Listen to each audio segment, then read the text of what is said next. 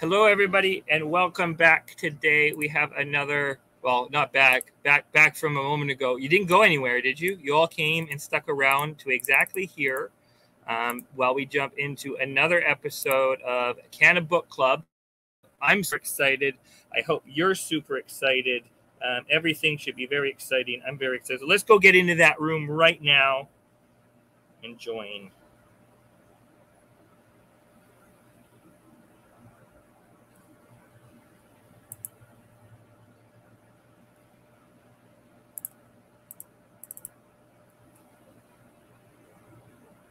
One moment while I set that all up. I appreciate you all. Thank you. Brand. Boom. We can move it to there.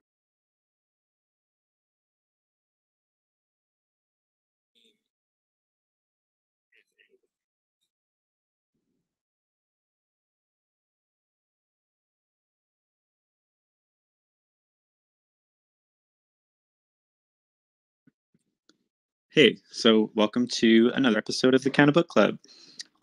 Today we are going to be talking about sex expression, sex manipulation, male to or female and male flowering drama. Our paper today is out of Frontiers in Plant Science. The authors are Marco Flashman, Mina Slapnik, and Jana Morovec, probably very different sounding than that. But these folks are out of the university. Oh my goodness, this word. Okay, they're out of Slovenia. Their university department of agronomy. I cannot pronounce that. I'm gonna try though. It's like Ljubljana. Anyway, thank you. And the title is Production of Feminized Seeds of High CBD Cannabis Sativa L by Manipulation of Sex Expression and its Application to Breeding. So this is going to interest anybody that's in the business of breeding and that fun issue of male flowers. I'm just going to jump right into it with the abstract, though. The use of the cannabis plant as a source of therapeutic compounds is gaining great importance since restrictions on its growth and use are gradually reduced throughout the world. Intensification of medical drug-type cannabis production stimulated breeding activities aimed at developing cannabinoid profiles. The effects of several silver thiosulfate, or STS, and gibberellic acid, or GA, and colloidal silver were analyzed in this study. Various concentrations were tested within 23 different treatments on 2 high CBD breeding populations. Our results showed that spraying whole plants with STS once is more efficient than the application of STS on shoot tips, while spraying plants with 0.01% GA and intensive cutting is ineffective in stimulating the production of male flowers. Additionally, spraying whole plants with colloidal silver was also shown to be effective in the induction of male flowers on female plants, since it produced up to 379 male flowers per plant. The viability and fertility of the induced male flowers were confirmed by fluorescein diacetate, or FDA, staining of pollen grains, in vitro and in vivo germination tests of pollen, counting the number of seeds developed after hybridization, and evaluating germination rates of developed seeds. Finally, one established protocol was implemented for crossing selected female plants. The cannabinoid profile of the progeny was compared with the profile of the parental population, and an improvement in the biochemical profile of the breeding population was confirmed. The progeny had a higher and more uniform total CBD to total THC ratio compared to the original population. This is the first comprehensive report on the induction of fertile male flowers on female plants from dioecious medical cannabis. So that's the abstract. Now we're going to talk about male flowers. Molly's going to take it away with the introduction, and we've got Dr. Darren Kaplan with the materials and methods, Dr. Anavis with the discussion, and I'm going to do the results. Take it away, Molly. Thank you, Casey. So cannabis is naturally a dioecious plant with a small portion of them being monoecious. And in the past, mostly the cannabis has been cultivated for fiber, and now we are after the cannabinoids that it produces for the medicinal purposes. Most of them are concentrated in the female flowers of the plant. The most important cannabinoids for pharmaceutical purposes, of course, are CBD and THC. The percentage of THC is pretty much what divides cannabis genotypes into the two major groups. The first one being the industrial cannabis, which is more known as the fiber type or hemp. And that means that it has less than 0.2% of THC. The other one is the drug type cannabis, which is more common to us, and that just means that it has more than 0.2% of THC. The sex of the plant is genetically determined by one pair of chromosomes, X and Y. The male gender of the dioecious plants is determined by the heterogametic XY chromosomes, while the dioecious female plants and hermaphrodite plants have homogametic chromosomes XX. The ratio of female to male flowers in a single monoecious plant is highly variable and could be mostly male flowers or mostly female. So there isn't really a one trend in this. More than that, dioecious plants can produce flower of the opposite sex as determined by their sex chromosomes. Due to the instability in sexual phenotypes across the monoecious plants, it was hypothesized that sex expression is a polygenic trait, which means that it's influenced by more than one gene. The first map and study of sex determination in 2016 was done with 3 biparental hemp populations. 2 of them were dioecious and 1 was monoecious. They were using 71 amplified fragment length polymorphism markers, and pretty much that's a PCR-based technique where they're using selective amplification of some digested DNA fragments to generate and compare their unique fingerprints for the genomes they're looking for. And so they identified 5 quantitative trait loci associated with sex expressions, and those were located on sex chromosomes. Petit and colleagues published results of genome-wide association study analysis for the characterization of the genetic architecture underpinning sex determination in hemp plants. The findings there confirmed previous reports that several factors such as sex-determining genes, sex chromosomes, epigenetic control by DNA methylation and microRNAs, as well as physiological regulation with phytohormones influence sex expression of predetermined cannabis plants. So there are several studies with hormonal manipulation that confirm gender reversal in cannabis and also proved the bipotency of sexually predetermined dioecious plants. It's also been shown that gibberellins induce maleness in plants, while ethylene, cytokinins, and auxins, they stimulate the formation of female buds on the genetically male plants.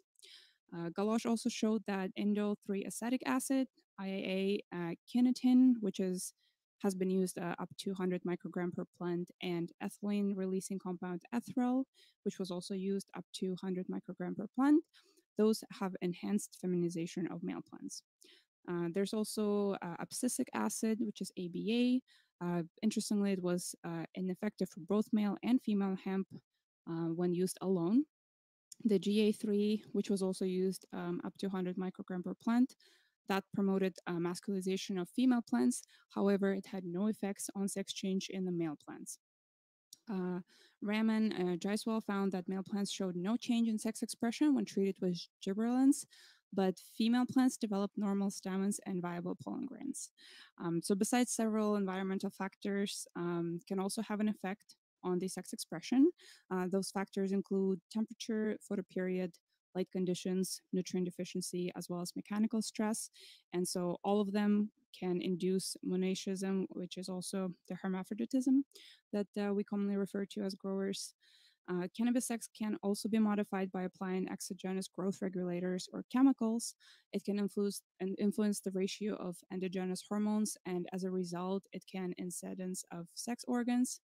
And also, I would really suggest you guys read through this part, but there are silver compounds like silver nitrate or silver thiosulfate that have been found to have masculine effects in many plants, but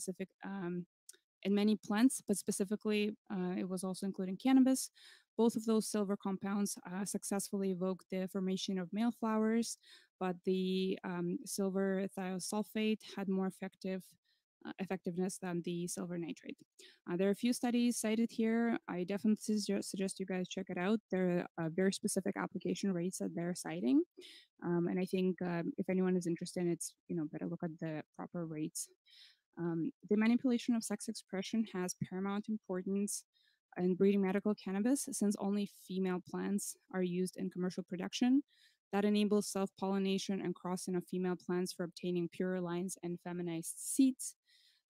Upon germination, the feminized seeds produce female plants that are used for flower production, and most studies on sex manipulation so far have been done on the fiber type hemp, and the knowledge about the efficiency of similar methods in medical cannabis is still much needed. So the aim of today's study was to test different manipulation methods for induction of male flowers on female plants of medical cannabis, as well as to evaluate the efficiency based on the number of male inflorescences and flowers by evaluating the pollen viability, germination potential in vitro and in vivo, and seed set. And in addition, the selected treatment in this study was implemented in a breeding program for crossing a population of female plants of high CBD medical cannabis to verify the usefulness of such treatments for the entire industry. And on that, I'm concluding the introduction. And Darren, you can take it away with materials and methods. Thanks so much, Molly. That was great. So this is a pretty dense paper. It covers a lot, and it was very well done. So it's out of the University of Ljubljana in Slovenia, and the objective, like Molly said, was to determine how to best trigger male flower formation on female cannabis plants for the purposes of breeding. That's kind of my summarized objective, because they did do a lot. But yeah, how to basically produce male flowers on female cannabis plants. They looked at a few different exogenous substances. So these are hormones like silver thiosulfate, STS, gibberellic acid, GA, and colloidal silver. And they looked at a few other physical manipulations that the growers that they work with deemed as common practice. So they did a lot of kind of there's a lot of this going on in the industry, a lot of different treatments that people are using to create hermaphroditic or male flowers on female plants, but it hasn't really been standardized. So this is a great approach. They're using two breeding populations of CBD genetics, MXCBD11 and MXCBD707 are the names. And notably, they're not necessarily using clones. They have a breeding population, so seeds from that would be similar, but they're not genetically identical like they would be if they were clones. So this is interesting. We can talk more about this as a group, because I'm curious to hear everyone's input on this. But they could have used clones, which means that they would have potentially tighter statistics. There's controlling for more of the genetic variables, but the fact that they didn't also says that, and they still found interesting results in the end, kind of shows that maybe the results will carry over multiple genetics rather than just on two clonal varieties. So I think it's interesting they did it this way, not a criticism. So it was 23 treatments overall, which is a lot, and they did that over 2 experiments. In the first experiment, they applied 2 rates of STS, silver thiosulfate, to the whole plant. They applied 3 rates of STS to the shoot tip, so that's 5 treatments right there. Another treatment was to spray an entire plants with gibberellic acid at 0.01%. And then they applied a intensive kind of cutting stress treatment of cutting the plant down to the height of 2 nodes, I guess right when they were initiating flowering. So when they cut the photoperiod down to 12-12, and all of these were applied at that point when they cut the photoperiod down after I think it was 30 days, something like 30 days in veg. So that experiment was kind of more specific to the treatments themselves. And I think what they were trying to figure out was, before they go on to the next experiment, which they did some additional treatments on, like some pre-treatments, which kind of would work better to give them a better idea of kind of what direction to take. In the second experiment, they also applied several growth regulators, so STS again, and colloidal silver additionally in this one. But all of those treatments were applied after an initial pre-treatment. So they applied 3 pre-treatments, and that was after 60 days of veg in this case. So the pre-treatments mostly were around how much light and dark they received for a week before they applied their secondary treatments. The first was to apply 1 week of constant light before triggering the plants and before applying the treatments. The next was to apply 1 week of constant dark. And the last was a control where they put them under standard photo period of 18 on, 6 off, so standard veg photo period. And then they applied 1 of 4 secondary treatments. And the 4 secondary treatments were either an application of colloidal silver, either once at the time of trigger, or every day until the male flower showed up. And then another treatment there was a whole plant application of STS, silver thiosulfate. And finally, they had a control of no treatment. So it's a factorial. So they had every combination of those 2 pre-treatments and secondary treatments. So that's where you get the 26, because all of this was factorial. So this kind of adds up. In terms of measurements, so what they were looking at were some of the standard growth measurements that are taken in most studies. So plant height, number of nodes, more related to breeding and male flower formation. They looked at the number of inflorescences per plant. So that's inflorescences. Often we'll see that term in publications. That's the I guess the correct term for like a bud. It's a kind of like a bunch of little flowers is what makes up a bud. That's called an inflorescence. So the number of inflorescences per plant and how many of those inflorescences had male flowers. And they also looked at the number of male flowers per plant total. They also went on to look at the viability of the pollen and the seeds that were produced through these practices. They had a fairly technical method for doing that. I won't get into it, but I think it's a pretty standard method for checking the viability of pollen and seed germination. And lastly, they looked at something that I found quite interesting, is kind of the usefulness of their approach. So they picked what I think was the most effective treatment, and they went through the entire process. It was to apply for the treatment, it was to apply the daily colloidal silver up until male flower showed up. And they compared those to cuts that were taken from the original mothers that had not undergone any treatments. And so the idea here was to see whether or not the cannabinoid content would change between ones that had undergone the treatment and were selected based on consistency of cannabinoid content compared to the original mothers. And they grew them side by side under the same conditions. And in the end, they looked at the cannabinoid content of the inflorescences between the 2. And that summarizes the materials and methods. So let's go on to the next, the results. Thanks, Darren. Yeah, no problem. Oh, man. This is a pretty cool setup. I love it. All right. Let's do some results. There is a lot to cover here. I'm just going to kind of try to run through it as best as possible.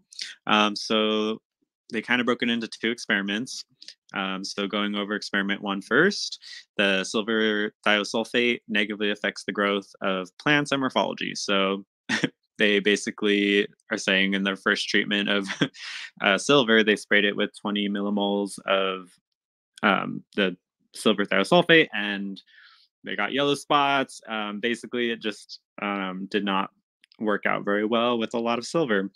You can kind of see the pictures in figure 1B. There's some yellow spots on those leaves. And I mean, they're breaking it down. Every application has different concentrations of silver, and basically the less silver, the kind of less physiological responses they got. The higher amount of silver applied to the shoot tip, the more severe effect it had to the morphology and fitness. Male inflorescences began to appear 3 weeks after treating female plants. Male flowers began to open 4 weeks after treating the plants, and pollen began to spread. And you can see in figure 1C, we've got a male inflorescence opened up, ready to pollinate. On the plants from the gibberellic acid and the cutting method and the control, only a few male flowers were observed. Plants from all treatments developed female flowers as well. No hermaphrodite flowers, which is pistillate flowers, also containing anthers, basically a female flower with male bits. None of that was observed. Looking at the different treatments induced the formation of male flowers on female plants. The breeding population and the treatment had a statistically significant influence on the ratio of the plant heights, the ratio of the number of nodes, number of inflorescences, and number of male inflorescences, with only one exception. And all of that is on table things. Let's see, I think they're going to mention actually. Yeah, so treatment had no influence on the height ratio, despite the fact that the cut plants exhibited the least growth. The differences among treatments are more pronounced for the number of inflorescences with male flowers, where spraying with 20 millimoles of STS stimulated the development of the highest number of male inflorescences, followed by 0.7 millimoles and the application of 50 micrograms of silver on the shoot tip. Yeah, so between the two breeding populations, the MX CBD 707 had a higher ratio of height and the inflorescences, and in the treatments, down to the 4 to 100 micrograms of STS had one of the higher number of inflorescences. But yeah, definitely all these tables are pretty extensive, so if interested, definitely pull that up and check out all those specific results. Going to jump over to the number of male flowers was influenced by the interaction effect between both factors. So yeah, it gets really complicated because Darren was explaining how they stacked different interactions. So the highest number of male flowers for both breeding populations was observed after treatments 1 and 2, followed by treatments 3, 4, 5. So basically sprayed with 20 and 0.7 micromoles or millimoles of STS, followed by 50, 100, and 150 micrograms of silver on the shoot tip. Basically, in all of the 8 tested treatments, the CBD 11 developed higher number of male flowers compared to the 707. That's in figure 2. Does that show it? Oh, in figure 1. Yeah, so figure 2's got a nice bar graph. You can see that every time the CBD 707 outperformed in the number of flowers, and you can see the gibberellic acid, the cut, and the control basically had very little number of male flowers. Moving on to the second experiment. So colloidal silver induced formation of fertile male flowers on female plants. In the second experiment, the effect of different pretreatments. This is actually what we were mentioning, where they stacked everything.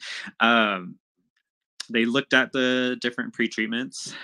Pretreatment as well as treatment had a statistically significant influence on the number of male flowers, but their interaction was not observed. You can check this out on table 4. You can see the pretreatments and treatments. The lower amount of silver with the 12-hour light dark looks like it had the higher number of male flowers per plant. In contrast to spraying of 0.3 micromole of millimole, of silver, which induces male flowering after only one application. The colloidal silver had to be sprayed every day until the formation of male flowers yielded an average of 293 flowers per plant. And it was negligible if it was only sprayed once. And that's all on table 4 and table 5. Table 5 is a doozy. It's got all of those different pre-treatments, treatments, and then you can see the number of male flowers per plant and the percentage of pollen cells germinated in vitro. Okay. Now, then they're going into the pollen successfully germinated in vitro and in vivo. The in vitro germination test showed that the induced male flowers produced viable pollen that is able to germinate in vitro on solidified germination medium. That's kind of cool. I like this. In order to verify the ability of pollen to fertilize the females, the pollen was collected and used for pollination of different shoots of one control. 2 weeks after pollination, the number of developing feminized seeds was counted, and that's on table 6 and figure 1H. Then they are going into the breeding. So the analysis of cannabinoid profile revealed that 48 plants of the CBD 707 contained between like 3.5% to 11.7%, and then that's CBD, and then for THC they were 0.41 to 9.9%. But then to kind of weed it all out, they only selected 23 plants with the ratios above 13. These mother plants were cloned, induced to produce male flowers by spraying them with 30 ppm colloidal silver every day, and then they were able to cross-pollinate in a contained flowering chamber. Basically, a 64.3% germination rate was recorded. And that's the basics of this, the results of this paper. Go ahead and take it away, Dr. Anna, with the pre-discussion, I guess we'll call it. The pre-discussion, okay. Also called the discussion in the paper. Oh my God, when I went into this paper and looked at the materials and methods, I was like, oh my God, this is so complex. But reading the discussion, oh my gosh, this was actually a very good study, and they found some really amazing results. So this is different from other papers that have been published because it's on not hemp. Lots of studies have been done on hemp, but or not lots. I don't want to say lots, but this was not done on hemp. So this is what makes it different, and very important because we know that being able to self-fertilize, self-pollinate is really important for producing feminized seed, which is very important to this industry. So that's why this study is so cool. We know that ethylene is a plant hormone that's involved in sex expression, and it's an antagonist, which means that it interferes with the expression, which allows the female plants to express male structures, so produce pollen structures, which we can then use female pollen to pollinate female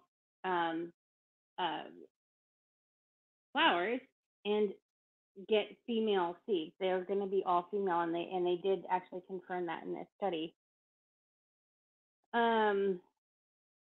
So they were very successful in this study with using STS and colloidal silver as antagonists. I did have, just because it's on the next page, but figure 3 was really confusing to me, and maybe we can discuss this. It was the ratio of T-CBD and T-THC in 48 mother plants. Anyway, we'll talk about that after, but I just wanted to throw that in there so we don't forget. But silver thiosulfate was more efficient than silver nitrate, potentially because it is transported throughout the plant more efficiently. So that makes a lot of sense. We do know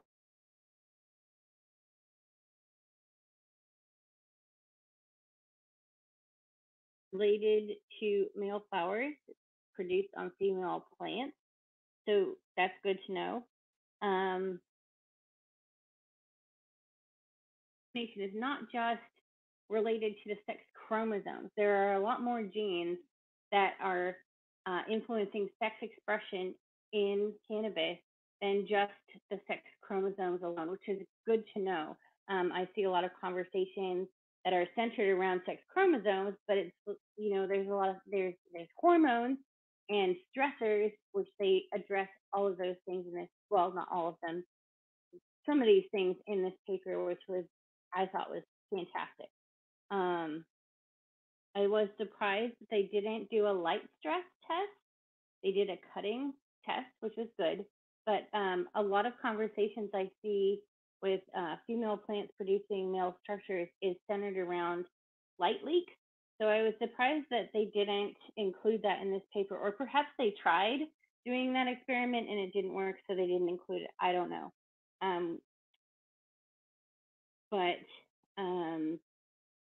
Okay, so here in the rest of the discussion, they kind of compare their study to other studies that have been done and what they found versus other studies. So Ram and Set in 1982 applied STS to the shoot tips of cannabis plants, and they found they created a lot of damage. These researchers did not observe the same damage that the researchers Ram and Set observed in 1982, and they didn't also okay. So Rhett and Sam were applying just to shoot tips, and they saw a lot of damage. But these researchers also did a whole plant application, and it seemed to work a lot better. So that's good to know. They did observe a higher amount of male flowers per plant compared to the study from 1982. But again, these are two different kinds of cannabis plants. The study in 1982 was done on hemp plants that were chosen for fiber, and this is on like medical cannabis. So these are different kinds of strains. So it's kind of like the difference between if you're going to treat like wild mustard and broccoli. You're going to see some differences, which was super interesting. So they found that, or they what do I want to say? They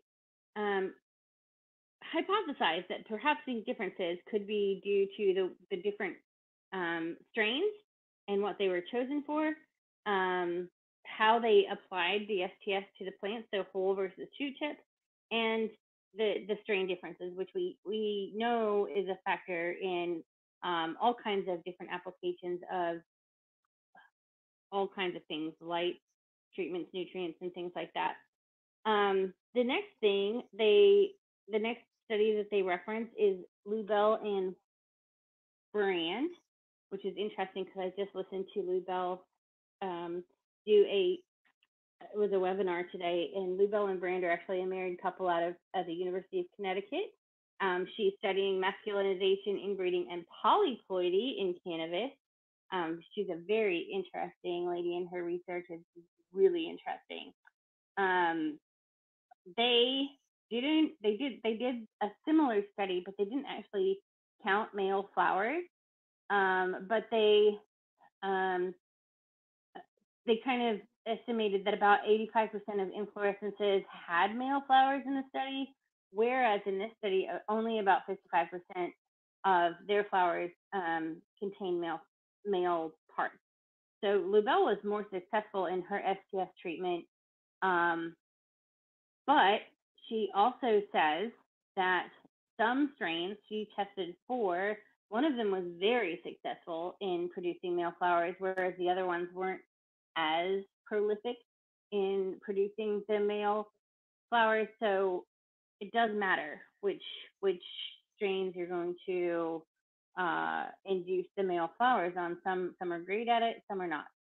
And then Molterni et al. 2004 also tested this in European hemp varieties and found that different hemp varieties exhibit different stages of resistance to sex reversion treatment. So some don't mind being sex reversed and some do. Then they found the same thing.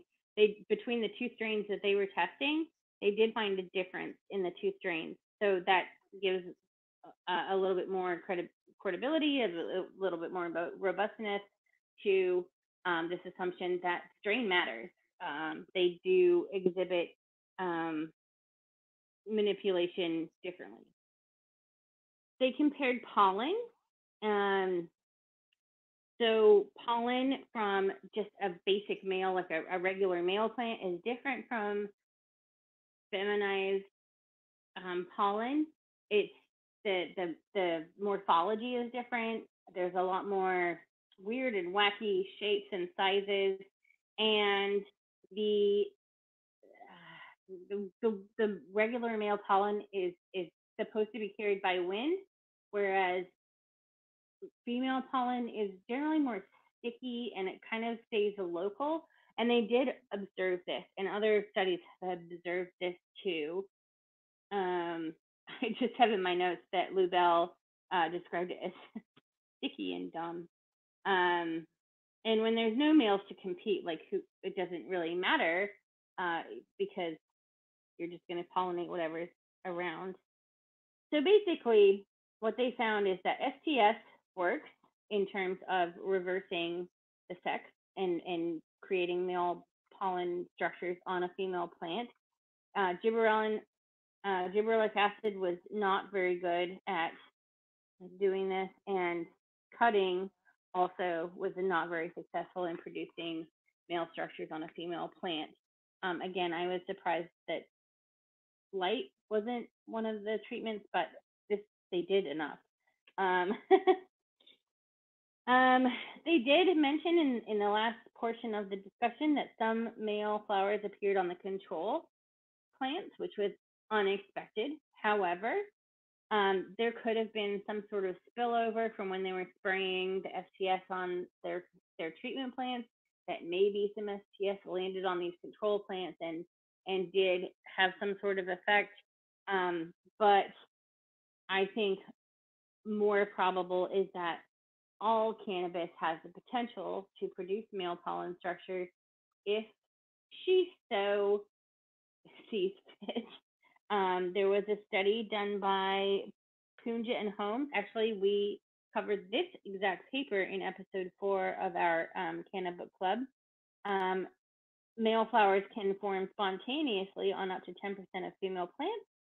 So it's not crazy that they did see male structures forming on some of their control plants without any sort of treatment.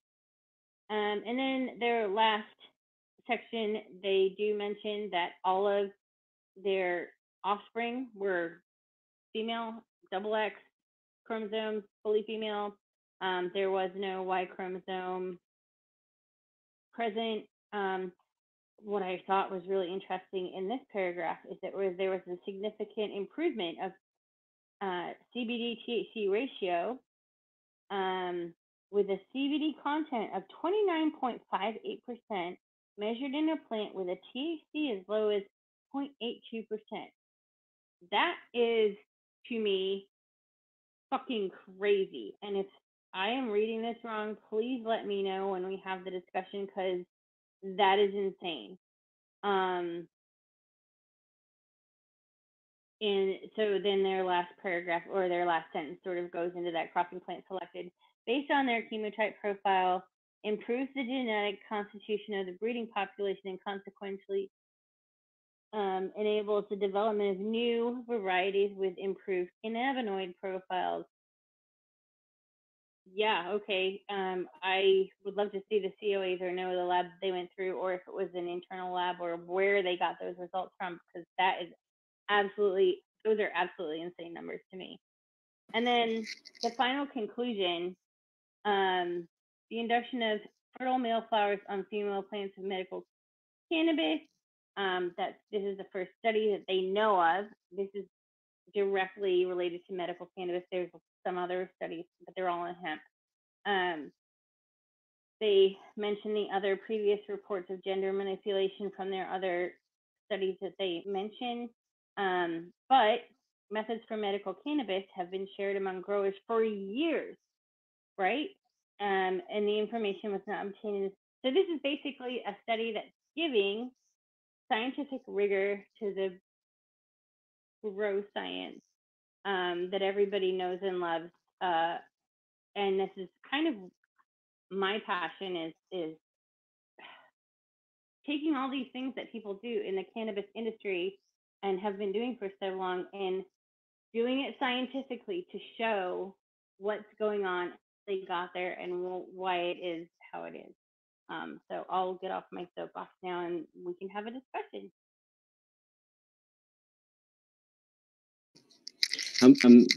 I'm looking for that number, Anna, because it's, yeah, you're right. That didn't jump out at me. The 24% CBD. I've never even heard of that. But yeah, I think that they did report that for one of their seeds. That is insane to me, because I mean, 0.82% THC. I mean, that's definitely over the 0.3. Mm-hmm. But oh my God, like that's a very high CBD number. I would assume it, for me, I would expect, well over 1 or 2% THC with that kind of CBD level. Yeah, if they were harvested a little bit earlier, they would still be incredibly high THC and I mean CBD with not much THC. It's great that they probably just found something very unique in this trial and are not making a big deal about it. But we'll see what comes. They said that and then I feel like this ties back into the graph that I don't understand. Yeah, we can get into that. Yeah. The figure 3. Mm-hmm. Because it would be really great if we could, figure out how to make a very high producing CBD plant that also comes very low. Because my general, rule of thumb is if you're hitting 8% CBD, it's time to harvest because you're going to go over that 0.3. Yeah. But if we can get 15, percent and still hit 0.3, that'd be great. Yeah, or 20 even maybe. That's cool. So yeah. So figure 3. I think what they're looking at, my understanding at least, was they're trying to see if they can have a more consistent ratio of THC to CBD within progeny from the same seed lot, I guess. So what I think they measured, they took cuts from the original mom, and then they looked at the cannabinoid analysis of those inflorescences when they flowered them, and then they did that selective process to find more consistent cannabinoid profiles that they were looking for, and then looked at the ratio again. So effectively, I think it's just they're trying to reduce the variability in ratio, because I think it plays into what you're saying. If the ratio of the progeny is quite different, it's hard to find that cutoff of the THC if you're producing CBD. But if it's tighter, then you could probably get higher without hitting that, without testing hot. So I think it's just trying to bring that kind of those bands down between the ratios. Does that seem right? I mean, I just don't understand the graph. Like the blue is 48 mother plants, so that's the ratio of CBD to THC. So there's a very large.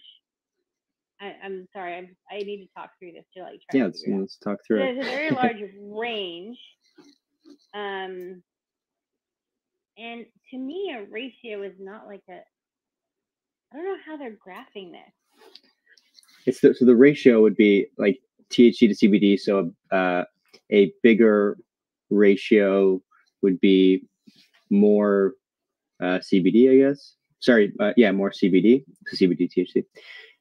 Yeah, so it's just I guess it's showing that of those from those 48 mother plants, the progeny had more variability in the ratio between CBD to THC than the ones that went through the breeding process. And then the progeny has a tighter.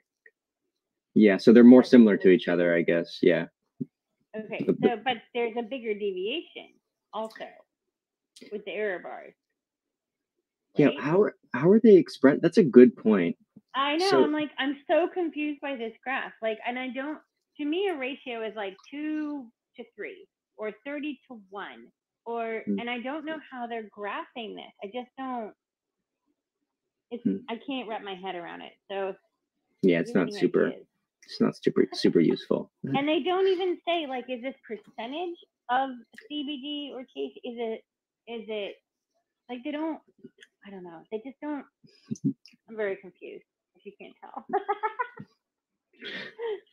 Yeah, that's all right. I don't think it's super useful in this trial. And the perspective of everything else they've done, it's one of the lesser important points. But I love box and whisker pots, and I really want to understand it. But like my comments on this is just what the fuck. But it's okay. We don't need to spend any more time on it. It was very confusing. It definitely goes to show that selection is powerful. Well, I mean, artificial selection at least. Gosh, plants are so crazy. Like, what the heck? I don't know why I never really like investigated it before, like the whole feminized seed process, but it all just kind of like came to me during this paper of how you've got a female plant that somehow pops up, decides to make pollen and can like cross itself and magically make female only plants. It's just those X chromosomes. Yeah. So much to say, but go for it. Today. I learned something super interesting today, actually, from one of the researchers that is mentioned in this paper, Dr. LaBelle Branch, who's married to Dr. Anyway. I did not know this, but variegation, you guys know, if you know me or follow me, like I love the freaks and the mutants, and variegation is like one of my passions, especially since so many people like go, oh, it's tobacco mosaic virus. And I'm like, no, it's just variegation. So variegation is a homozygous recessive trait. And in a non-stable seed line, if you have variegation that pops up in your plants, which we did in several plants this year, it indicates a non-stable line. Like, I was blown away by that. I don't know if that relates to this paper or not, but I just want to let you know, variegation is a thing. And there are a lot of people that are creating, breeding, but they're not starting with stable lines. And so their offspring are exhibiting more of like an F2 generation than an F1 an F1 generation would be super stable looking as far as phenotype goes, but they're exhibiting multiple phenotypes because I don't know if that made any sense, but I was like super excited to find out about this variegation thing that keeps popping up everywhere. Yeah, I get that a lot too. So much fear of tobacco mosaic, but you're right. Yeah, I didn't realize that was the case. That it showed up as kind of homozygous plants, but not homozygous. Not genetically consistent plants, but that's really cool. It's cool you found that. I was excited. Mm-hmm. Did you want to go talk about the light stress a little bit? I would love to. Okay, yeah, I was so going to try to look back into that too. Yeah. So looking at the second experiment, so part of the second experiment was this these pre-treatments, right? So the treatments were done before initiating flower, which you're right, Anna, that you think that maybe you would try and do it during flowering to trigger some kind of stress. But I wonder if it was done for a week. a week after being under normal vegetative photo period. So I think that they are effectively light stress treatments, these pre-treatments. So like putting them under a week of darkness or a week of constant light. I think that's what they were trying to get at, was to try and use that to trigger male flowers. But I don't know if they found much from that. So then were they doubling up on treatment? Yeah, it was a factorial. So they were doing the 3 pre-treatments, and then they were crossing that with the treatments of STS and colloidal silver applied in different ways. Because they did the cutting stress, which I understood that. And I don't know why they didn't do just like a control kind of situation, but with like a light leak, you know? Yeah, well, they kind of did. So they would have, if you look at, I guess, and if you look at table 2, variant 9 would be variant 9. No, it would be variant 13. So 13 would be a week. They had a week of light, constant light, and then it was a control. So there was no other treatment applied afterwards. So that's effectively like a light leak. But they don't really, I didn't get too much into the results or discussion. I don't know if they mentioned how effective any of these crosses were or were not. It didn't seem like that was kind of one of the main findings. So maybe that's why. So they skipped over it because it was interesting. Exactly. Yeah. I just wish they simulated a bit of a more like realistic light leak situation, because it's usually, I don't know, either a hole or it's, you know, somebody opening the door or you open your box. So it would be cool if, or somebody forgot to turn the light off, or yeah, like exactly. one night. Yeah, so that would be really interesting if it's like small interruptions of like the dark cycle. Even if, let's say, in the middle of their dark night would be 15 minutes of light right in the middle there. Would that make any difference? It would be pretty interesting. I agree. Do you guys have much experience with that? So, like, from my experience at least, is when you get a light leak, often you'll have, or just like the photoperiod gets messed up, you can have reversion back to the vegetative stage, and that I've noticed that it stunts growth, and you get some kind of wonky flower growth, but eventually it goes back to vegetative growth in most cases if you kind of leave it consistent. But I've seen maybe a little bit more male flower production from that, but nothing consistent, or that I would say like use as a tool to produce male flowers from my perspective. I've seen more of like accidental, I guess, situations where, you know, it's just sort of, we've noticed some, it would be like, there was this one case that was pretty interesting where we had a full room of, you know, female plants, and we had one plant that had all female branches but one. So there was one branch, that one plant out of like a couple thousands that had entirely branch full of male sacs.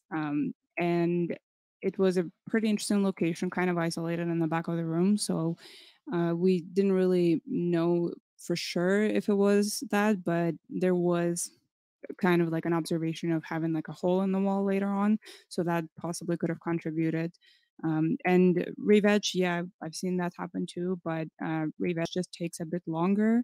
And most of the time in the commercial production, like if it's in a flower room, they won't have time to basically make it go back to veg, then wait a bit so that, you know, it's able to form proper buds. So that I haven't seen, I guess, like on a bigger scale, but definitely seen like multiple times where something is causing the, I guess, like the reversion. And then there was one time where the only flowers in the entire room that have been affected by having both female and male flowers were near the door. And there's a possibility that because sometimes they would open the door in the middle of the dark cycle just to sort of check that the lights are off, maybe that was a contribution. But again, you know, these are sort of hypotheses, and if you kind of have to like replicate this to really make sure. So That's really interesting.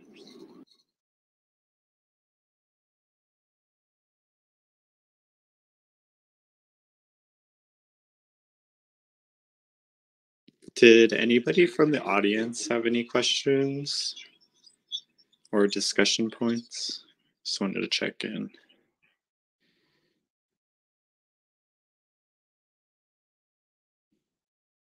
Hello, everybody. This is Corey. I made it. Corey! Yeah, just made it. Traffic was a little crazy.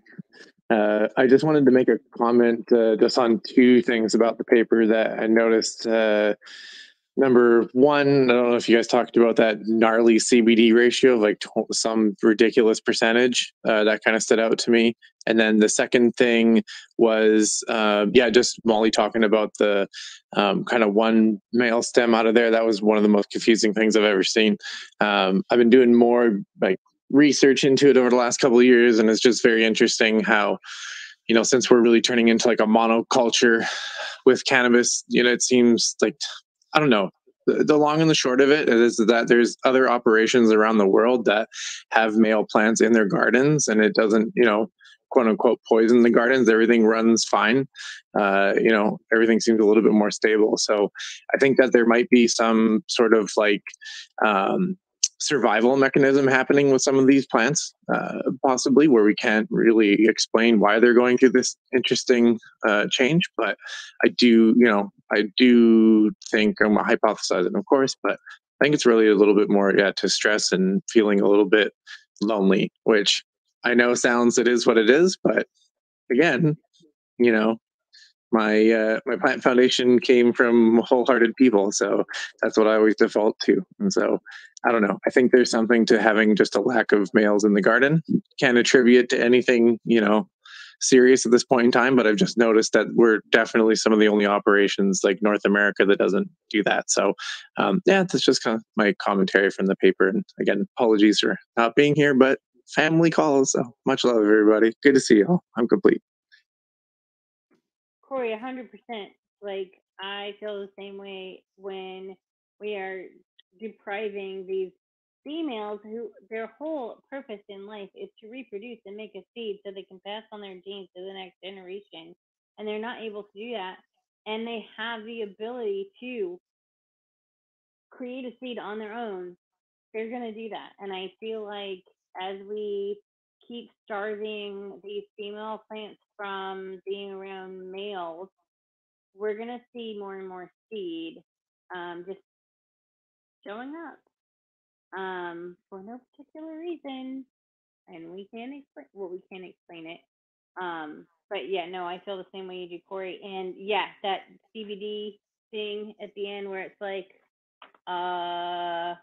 what was it, 29.58% CBD and as low as 0.82% THC. Is that what you're talking about? Yeah, that's fucking crazy. Yeah, like what? I mean, I think the highest that I had was a med relief cultivar, Trutiva, I think it was. I think we had it was like 16 to 18% CBD, and like that stuff was just like, that is a gnarly medicine. Let me tell you, I wasn't even ready for those effects. I think I've shared that one before, but that was kind of the highest ratio that I was aware of before, and that's like. What? I don't know. It has to be wrong. I don't know. It's not compliant as it's not compliant as a hemp with that high of a THC, but that's a very low THC for that high of a CBD percent. Yeah, I'm a fan. That sounds like actual medicine. I'd be totally down with that cultivar. So. Me too. We're gonna make our way to Slovenia and try it out. Okay, you booked the tickets there, and I'll pay you back.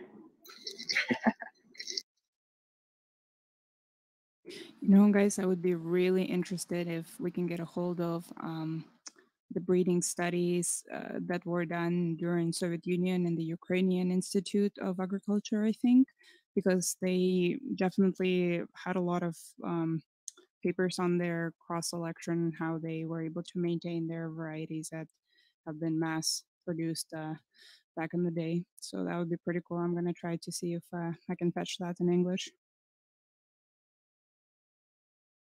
That'd be super cool. Love to see that.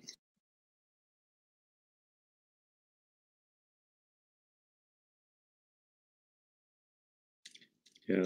Oh man, so many things that I have so many questions now with breeding and sex manipulation. glad we kind of came back to this topic. I think our next topic is going to be trichomes, or was it terpenes? I guess terpenes come from trichomes, so maybe a little bit of both. So definitely come back next week or check us out on YouTube and all the things to continue talking about cannabis science with the Cannabis Book Club.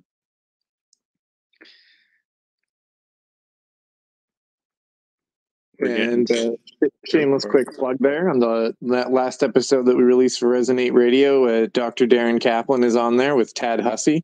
So go out to your favorite podcasting platform for Resonate Radio. And if you want to hear Dr. Kaplan, Tad Hussey, and myself talk about the horticultural divide, you know, kind of the interesting worlds of how cannabis and large-scale ag, large-scale horticulture have kind of been clashing, definitely recommend it. So shameless plug for us over here at Resonate Radio and Dr. Kaplan.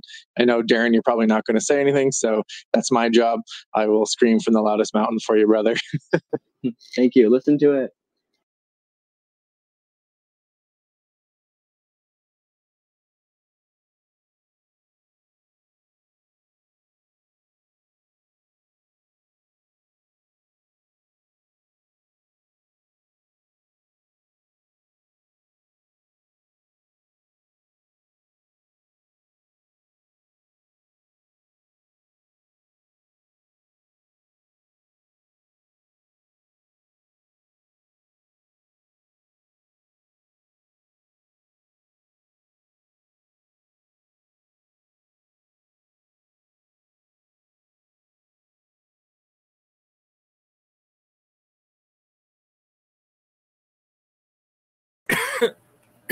So yeah, that's freaking hilarious.